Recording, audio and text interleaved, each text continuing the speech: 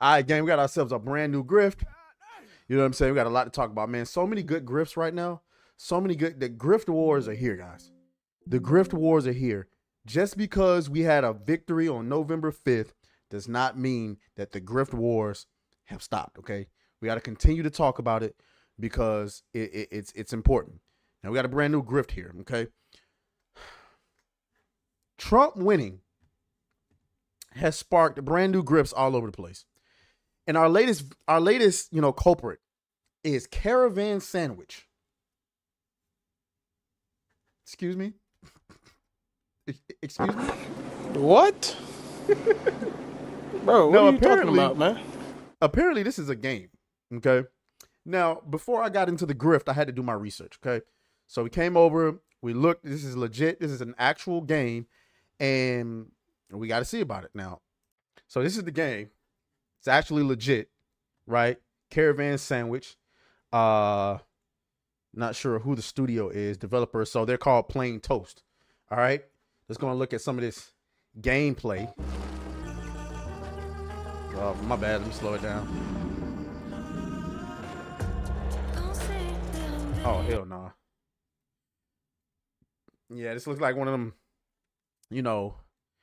definitely a cozy game. Not my kind of game, but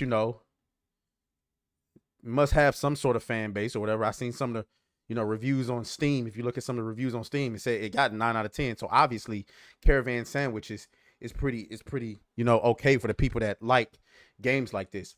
But, on November 6th, when Donald Trump was elected, this is what they decided to put out. Stay strong, friends. This little video, whatever it's supposed to mean. And apparently they got backlash for it. Unrelated to current world, but this gives me massive life. Genuine thanks. Okay.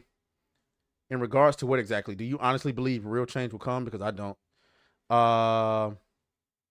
Blacklisted, thanks. Oh, they must have deleted like a lot of comments. Let's go and look into these quote tweets. Okay. Are they hiding? Nah. No way they're hiding the quotes. Hold up. You can't hide quotes, right?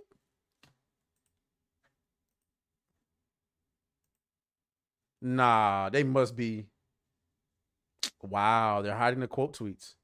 Okay, that's fine. That's fine. That's what we got bookmarks for. So let me zoom out. Go to our bookmarks. Where is it? Where is it? Where is it? Okay, so here we go. We got Dread Roberts. If I ever become a game dev, one thing I never do is use my platform to cry about a political candidate winning an election, an unprofessional behavior, and a quick way to push customers away.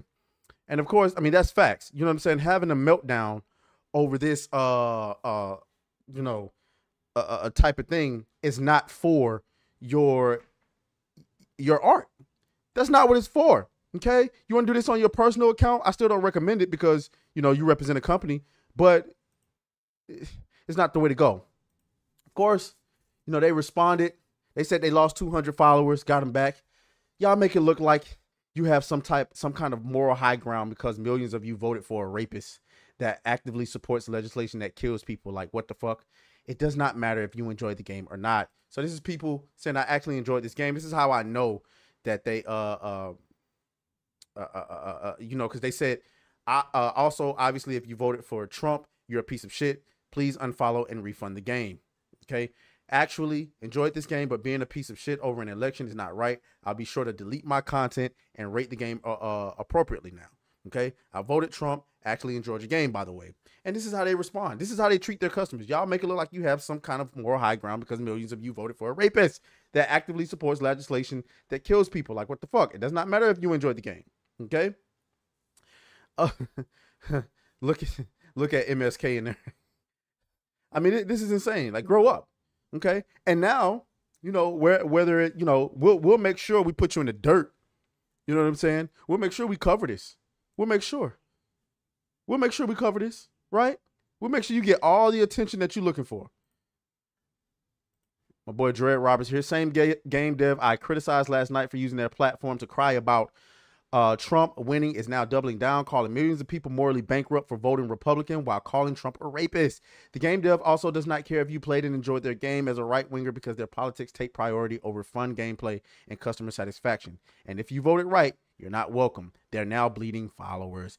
This is why I said, you know, well, he's just repurposing what he said. And they actually responded. They said, show us your great game then, you despicable human being.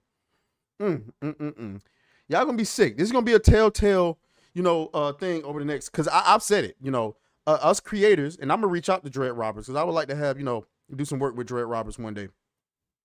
It's important that you understand that the tide is changing. But again, the grift wars don't stop.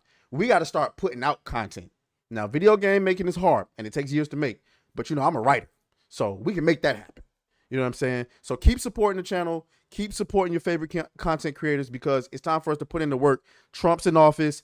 All of this DEI stuff is collapsing left and right. And now you're seeing the meltdown. I mean, the proof is in the pudding. So I don't know. You know, you guys let me know what you think about it. As always, may the grift be with you. And I'll talk to y'all later. Grift. Fuck you, fuck you, fuck you, fuck you.